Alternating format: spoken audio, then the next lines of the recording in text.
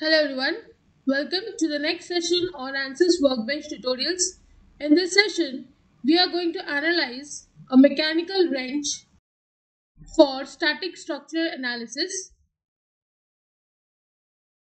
We will start by double clicking on static structural.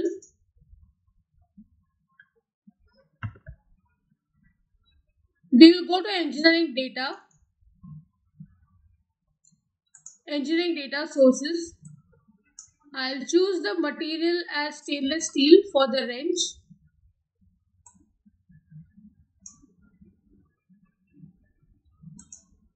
General materials.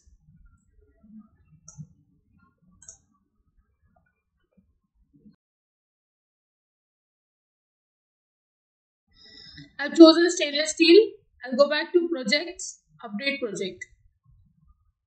Next, I'll go to geometry, right click,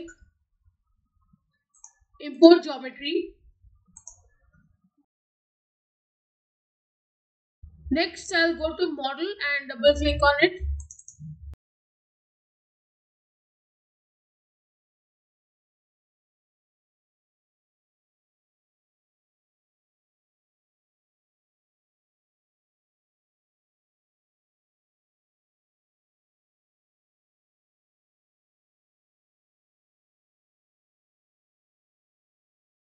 I'll go to geometry now.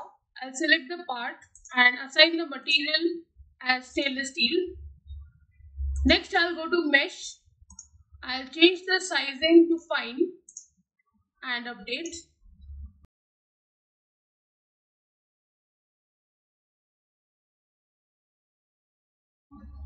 Once the meshing is done, I'll go to static structural and first I'll insert fixed support.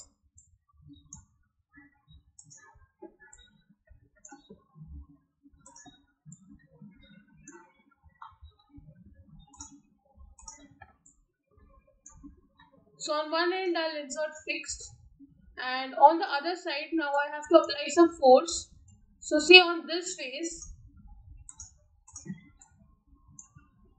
I will insert force.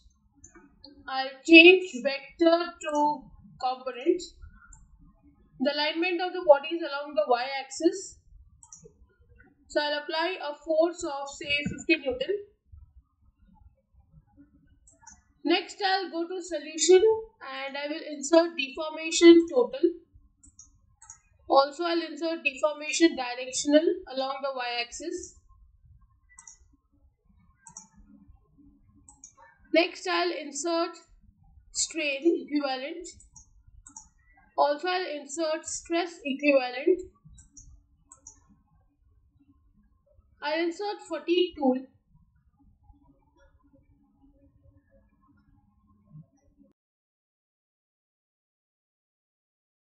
Apart from this, I will insert the stress tool. So I'll go to solution now and solve.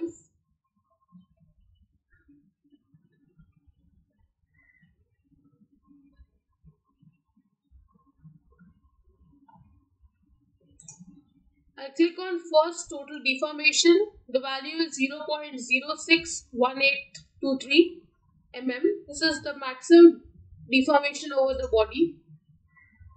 You can animate and check the result. Next, I'll go to directional deformation along the y-axis. Here the value is showing the same as that of total deformation, 0.0616 mm. Next is the equivalent elastic strain over the body. The maximum value is 4.35 into 10 raised to minus 5, which is very less. The equivalent stress generated over the body is 8.39 megapascal. You can animate and check the result. And this is the safety factor, that is 15. It is actually very high, which means your body is quite safe. Now suppose if you want to see the life of this object, then you cannot use this material of stainless steel. You will have to use the material of structural steel. So I just change this part 1 to say structural steel. And here I will insert fatigue tool. Say the mean stress theory is Goodman theory. I will right click and insert life. I'll go to solution and solve again.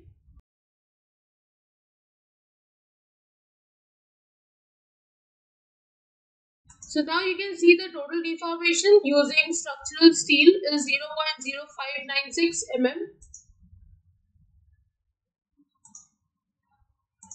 Directional deformation along y-axis, the value is exactly the same. This is the strain generated over the body, 4.2 in 10 raised to minus 5. The stress is 8.399 megapascal. Again, it is same as that of stainless steel. This is the safety factor, and most important is the life, which can now be seen using the material of structural steel. So you can see the value of life is 1 into 10 raised to 6. So it can work for so many cycles. You can insert one more term which is called as damage, and if you solve, you will see that it is designed for 1 into 10 raised to 9 cycles, but it actually works for only 1 into 10 raised to 6 cycles. That's because obviously there will be some amount of loss over the usage of the body, so the body may not work exactly as that of the designed life. It will work for a few cycles lesser. So with this, I end the session. I hope you have understood how to analyze a mechanical wrench for its deformation, stress, strain, factor of safety, and life. If you have any doubts, please write to me in the comment section. Don't forget to like, share, and subscribe to the channel. Hit the bell icon for latest video updates. See you in the next session. Thank you.